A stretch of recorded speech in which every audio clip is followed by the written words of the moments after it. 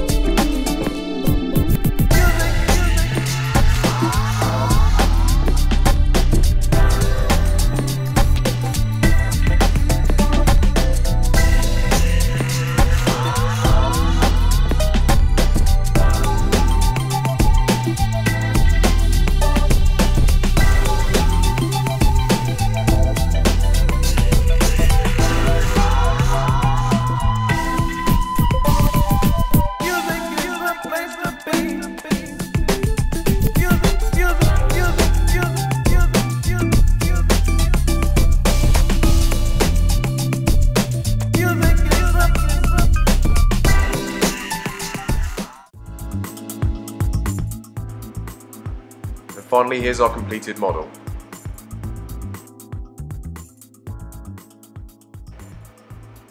Lastly, we'll add the base.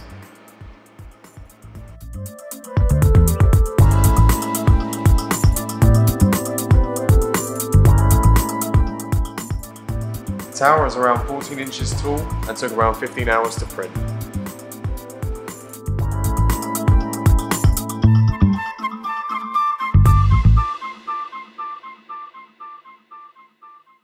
If you enjoyed this video, please like, comment and subscribe. Also, come follow us on Facebook, Twitter and Instagram. You can find out more about our products and services by visiting dream3d.co.uk.